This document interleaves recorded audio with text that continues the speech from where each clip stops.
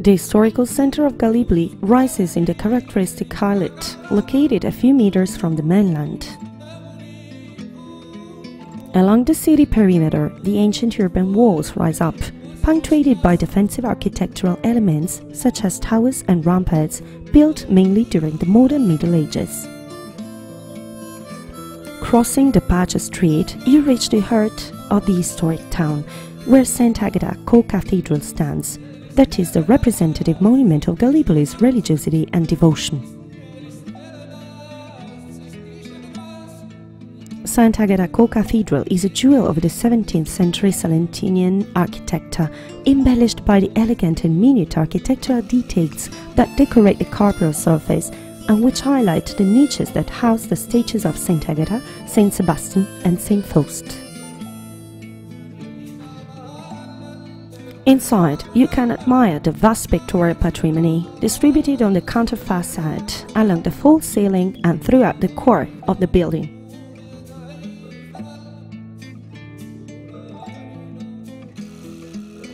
The main pictorial theme recalls the hagiographic events of Saint Agata, immortalized with great skill by the 18th century painter Nicola Malinconico. As early as the 4th century, Gallipoli was an episcopal seat, whose site was then merged with the Diocese of Nardò. The building is flanked by the Palace of the Episcopal Seminary, an 18th century construction built in carpal stone by the able master builder Adriano Prete. The clock tower, built between 1702 and 1714, interrupts the architectural continuity.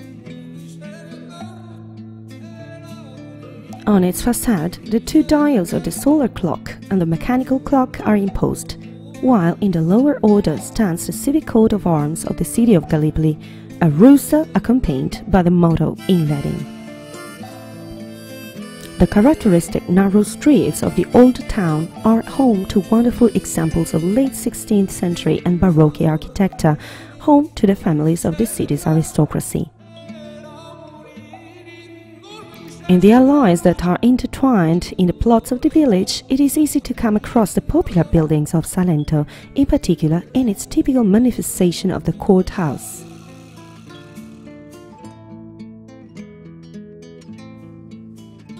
Walking along the long bastions, you can admire the pleasant landscape of the Gallipoli's Bay, a real enchantment where the palaces of the village meet the Ionian horizon. The religious devotion of Gallipoli is expressed in the forms of the confraternity churches, true artistic testimonies of popular faith. Typical of the Gallipoli's devotional Marian expression is certainly the little church of the Virgin of Purity adjacent to the homonymous beach.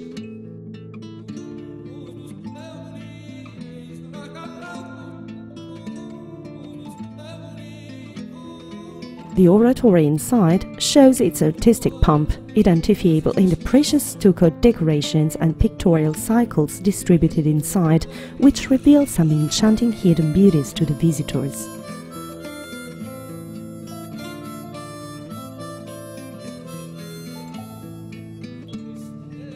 The 19th century china floor blends with the wooden stalls of the confraternal officials arranged along the wall. Wonderful is the effigy of the Virgin of Purity, painted by the famous Neapolitan brush by Luca Giordano.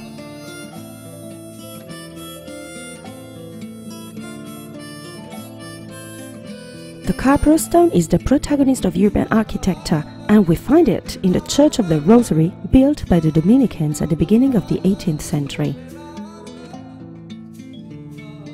Next to the church, there is the ancient convent of the Order of San Domenico, now a municipal property and an important container of the cultural life of Gallipoli, to which the urban laboratory Liberal Arte and the Center of the Sea Culture Marea have given a great contribution.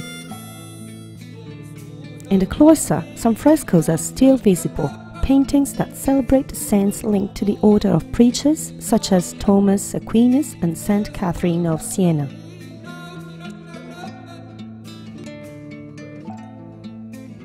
Gallipoli, with its amiable shades, is a unique city, able to combine the charm of natural landscapes with the taste and elegance of the art of Salento in a context where there is a strong appeal to tradition and antiquity of history.